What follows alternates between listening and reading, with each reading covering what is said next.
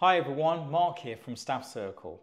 A few weeks ago I published my top 7 predictions for HR technology in 2025, and here is my number 4, leveraging AI for personalised employee development.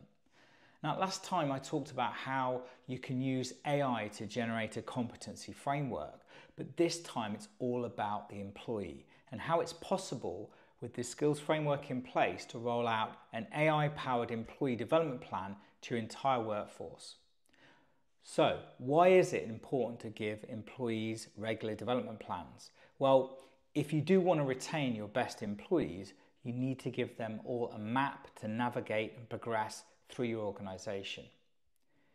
We need robust systems in place. I mean, employee development reviews on a Word document once a year is just no longer going to cut it as we navigate through this skills economy.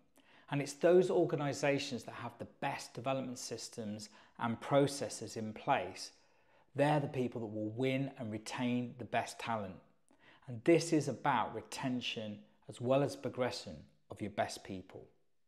Okay, I'm actually going to try something new now. Get up from my desk, switch modes to show you exactly what I'm talking about. Okay, so here is the employee career development plan. And in this example, we've got John Statham, who's an imaginary customer service manager. You can see John's already completed his career development statement, where he wants to get to in the next year or two. And you can see his current role as customer service manager.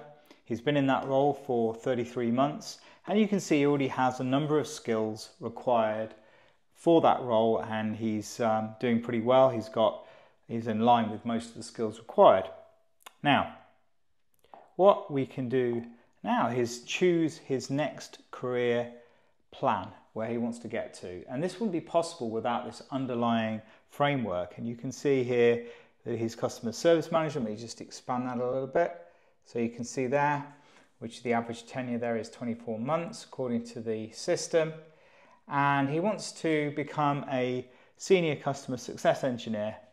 And as soon as he clicks on save, what will actually happen is all of the skills required for that new role he wants to get to are brought in to the skills map, and he can then see where he needs to work on for his different skills. And of course, he can then create development objectives in order to fulfill that training.